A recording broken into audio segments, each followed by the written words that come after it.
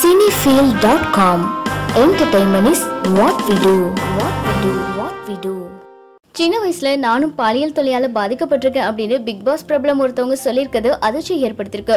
உலகம் ஃபுல்லா மீட்டு விவகாரம் பூதாகரமா வெடிச்சிருக்க நிலையில இந்தியாவில காட்டுத்தீ போல பரவிட்டு இருக்கு. இதனை அடுத்து சினிமா, பத்திரிகை, அரசியல் அப்படின்னு எல்லா இண்டஸ்ட்ரியில பணியாற்றக்கூடிய பெண்களும் தாங்கள் சந்தித்த மோசமான பாலியல் சீண்டல் அனுபவங்களை மீட்டு ஹேஷ்டாக் மூலமா பகிர்ந்துட்டு இருக்காங்க. உதாரணத்துக்கு பிரபல பாலிவுட் நடிகர் நானே பட்டேகர் மேல தனுஸ்ரீ தத்தா பாலியல் புகாரம் முன் வச்ச நிலையில அவங்களை தொடர்ந்து தமிழ் திரையுலகில கவிஞர் வைரமுத்து மேல திரைப்பட பாடகி சின்மையை குற்றம் சாட்டினாங்க. இந்த விவகாரம் பரபரப்பா பேசப்பட்ட நிலையில சர்ச்சை எழுத்தாளர் லீனா மணிமேகலையும் ஈக்ரர் சுசி கணேசன் மேல பாலியல் பலாத்கார முயற்சி குற்றச்சாட்டை முன் வச்சாங்க. இதுக்கடுத்து அமலாபால், வரலட்சுமி, சரத்குமார், அதித்தி ராவ் இவங்களும் பாலியல் சீண்டல் அனுபவங்களை சொல்லியிருக்காங்க.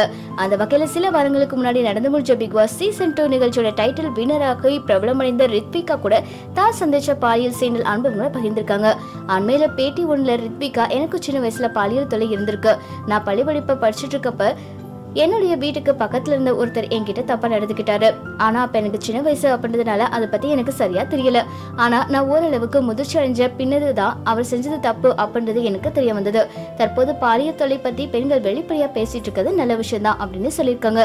நடிகை வரலட்சுமி மாதிரியான சில பேர் மீட்டு விஷயத்துல சிறப்பா செயல்பட்டு இருக்காங்க.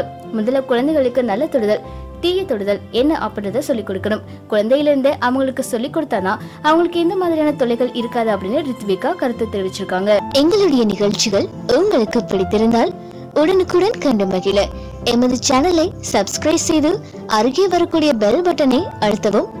எங்களுடைய நிகழ்ச்சிகள் உங்களுக்கு மிகவும் பிடித்திருந்தால் உங்களுடைய நண்பர்களுக்கும் ஷேர் செய்யவும். நன்றி, வணக்கம்.